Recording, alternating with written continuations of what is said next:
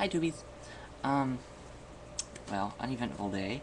I did manage to get an application or two turned in.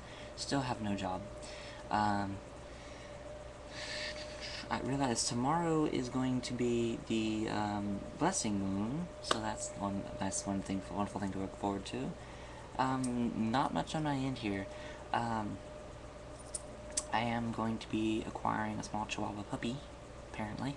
Uh, I don't know what I'm going to name it. I'm thinking it's a boy, so I'm kind of thinking Gwydion. And he is a Celtic god, Welsh, I believe, of magic and prophecy. Who seems to interest me so far, right now. um,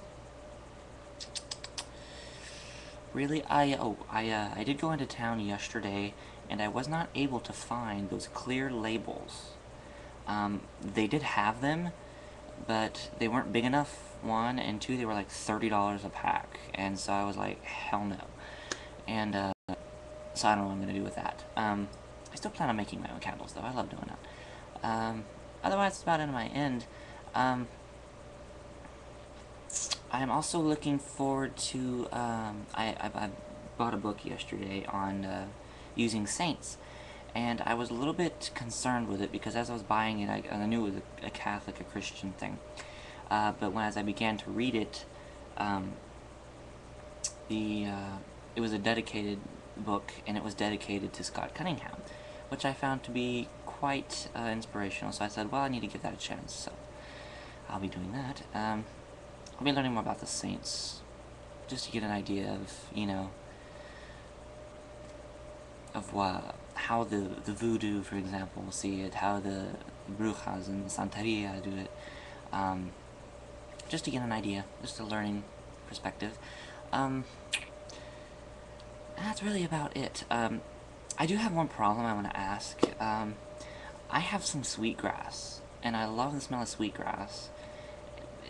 The problem is just, it doesn't stay lit.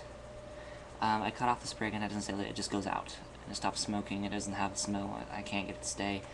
I don't know if anybody can help me with that. I have them in like little stick forms, to wash, so I can wave them. Because they come braided, and I cut off a little chunk, about yay big, and just am able to smudge with it. And I thought I wanted to do that because it would smell better than sage, but oh well. If anybody has any ideas of why that won't stay lit, please tell me. Otherwise, that's about. Oh, I got one more thing, and I took this idea from the bruja that we've been seeing. As she was doing her cleansing, I noticed that she has a sort of an orisha thing. I don't know if anybody knows anything about Santeria or Brujeria. They have orisha, and it's like a little beaded chain, and it's supposed to represent the deities used. At least I think it was the 7 power ones. But they had some shells on the end of it, and she uses it in her cleansing. She'll sit there and she'll rub you with it like that. And I like that idea. I mean, it was a wonderful idea for cleansing. So, I bought a necklace, and I can't show it to you right now, because I kind of have it preoccupied. And so when I do a clearing or a cleansing, or I need to escape a hex or curse, or to get closer to the aspects of water, I may wear that. And, I really like it. I have it hanging on the doorknob for some reason, on my altar room. Because I don't take things into my altar room without first ridding it of all negativity, because I bought it in a department store. You have no idea who touched it. I don't even know if it's real, quite honestly. I really hope they are real shells. I can get real shells, but anyway. Well, I did acquire, I don't know if you can see back here, over here, on my shoulder, pointing at it. This little stick figure on my bed here is actually a peace pipe that I have inherited, and I'm going to be redesigning it, put Native American style on it, because I am a native. I like to have Native American things, and I will hope soon to be having a Native American figure on my altar for the goddess aspect. Right now I have the Holy Death, and she's done many wonders for me, but I don't... My camera's falling, I'm sorry. But I don't see her as the goddess aspect for me as much totally as I do. I just think of her as the crone aspect. Anyway, this is just a bit of a rant today, a bit of an update, see how things are going with me, and that's about it, really.